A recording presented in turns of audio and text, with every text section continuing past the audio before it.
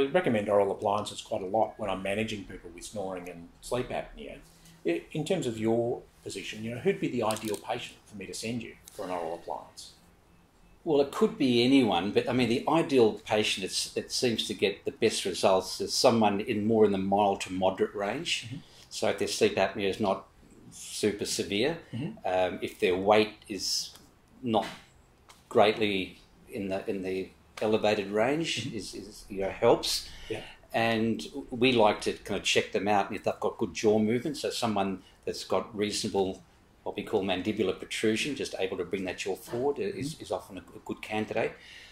But often it's hard to predict, and so generally most people do pretty well with them, mm-hmm. but those are the patients that you kind of feel pretty confident that they're going to get a good result. But as you know, David, there are people with severe sleep apnea. They may not be the most ideal candidate, but they can't use the CPAP machine. So any improvement they get with the oral appliance can be very important. Yeah.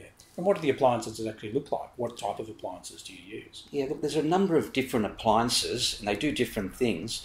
But the appliances which are recommended based on validated studies are ones that bring the jaw forward. So they're called mandibular advancement splints. There's appliances that bring the tongue forward as well, mm-hmm. and do other types of movements, but it's the ones that hold the jaw forward. Yeah. And the ones that we use is the ones that are custom made for patients, yeah. and they can be adjusted by the patient quite easily in bringing the jaw forward. Mm-hmm.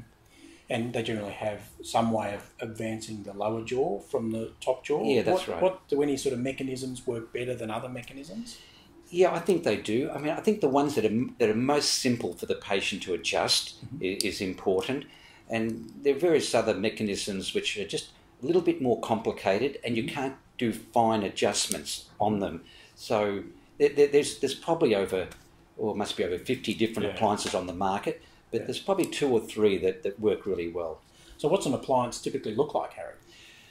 Well, this is a typical type of appliance. We call this the dorsal. So you generally have an upper and a lower. I like this particular appliance because it's not connected at all. So there's nothing joining the top and bottom. So patients can just open and close and swallow and speak with the appliance in place. So that's what this appliance looks like. And it's always got a way of bringing the jaw forward. So with this way, you've got a mechanism here on the side, and you can put a key in the side here, and you can just bring that section forward. And as that section goes forward, the lower jaw goes forward. So people will do that over a period of a month or 2 until they get to the right position where they're getting the best results, where they're no longer snoring and they're feeling more refreshed. And if someone's using an oral appliance for snoring or sleep apnea, what are some of the common problems they run into early on, mm-hmm. and how might you troubleshoot those? Yeah. So I reckon about 75-80% of people don't have too many problems at all. It's just a matter of getting used to having something in the mouth. The mouth's a sensitive place, but within 3 or 4 days, most people are used to it. But you get 20-25% of people that will have some kind of initial side effect. So it might be that they get a bit of pressure on teeth here or there. So mm-hmm. it's usually easy to buff a little bit of material off the appliance. Mm-hmm. Normally we're talking about the first kind of month or so. So a bit of pressure on teeth. Sometimes patients wind the appliance too far forward too quickly. They might get a bit of jaw problems. Mm-hmm. And so that's usually easy to rectify by having a break from the appliance for a couple of days and just winding it back a little bit. We make sure the appliance is tight enough, mm-hmm. or not too loose.